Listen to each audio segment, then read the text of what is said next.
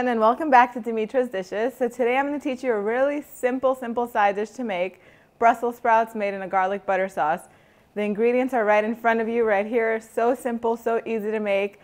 If you don't like Brussels sprouts, you probably haven't eaten them cooked right. They're delicious, they're healthy, and this is my favorite way to cook them. I know I love to roast vegetables, but Brussels sprouts, I prefer them prepared in this method. I feel like when you cook them over too high heat, like roasting or pan frying them over a very high heat, they get sort of a bitter taste.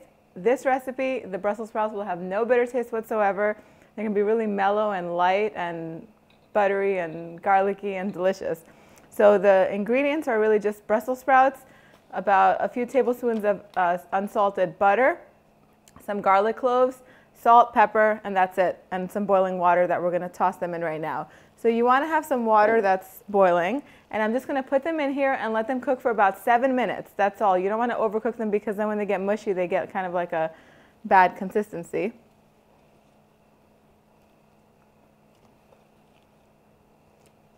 Just like that. I'm going to put a little bit of salt in here. Cover it and let these boil for about 7 minutes or so. In the meantime, what I'm just going to do is I'm just going to grate this garlic over here. You want it really nice and finely minced, and I love doing that over my mandolin right here. If you don't have one, it's really a great gadget to have. I like to buy everything online, so I'll post a link down below where you can find one really easily. In the description box always. And mincing garlic is just that easy with this handy dandy little gadget.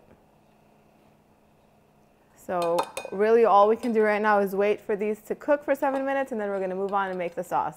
So the Brussels sprouts are done cooking for 7 minutes. All I did was pass them through the strainer, and then I'm just going to leave them here until we make our sauce. But before we do that, actually, what I like to do is I like to cut them in half. So I'm just going to go ahead and cut these in half right now. And they're so hot, so I'll use these tongs right here.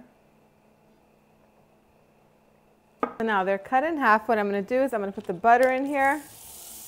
And this comes together really quickly. So you just want to have your pan nice and hot. You want to make sure your garlic is already chopped. And I use my handy dandy microplane to do that.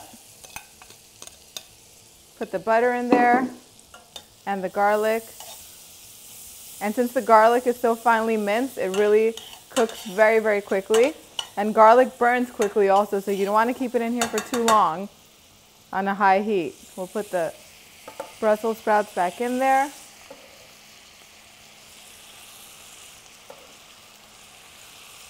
And they're still nice and hot, so they'll absorb all that buttery goodness. And I'll also start seasoning them with some salt.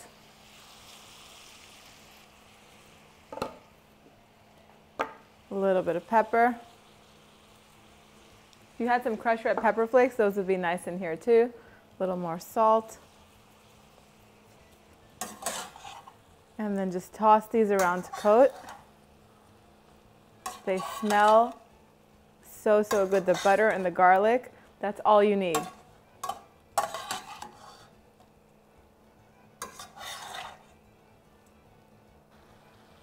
Take one of these and taste them and see if they need any more seasoning.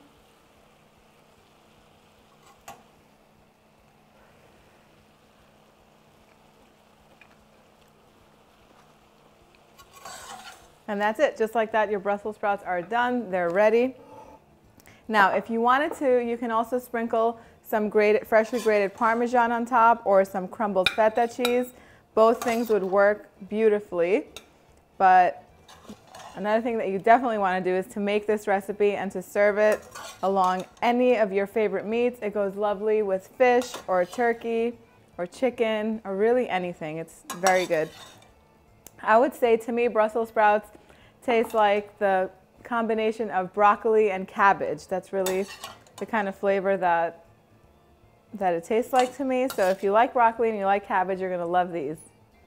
You don't want to waste any of that sauce. Put it right on top.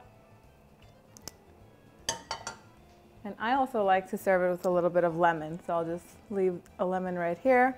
And you can take, whoever you're serving it to can take it and squirt some lemon on it.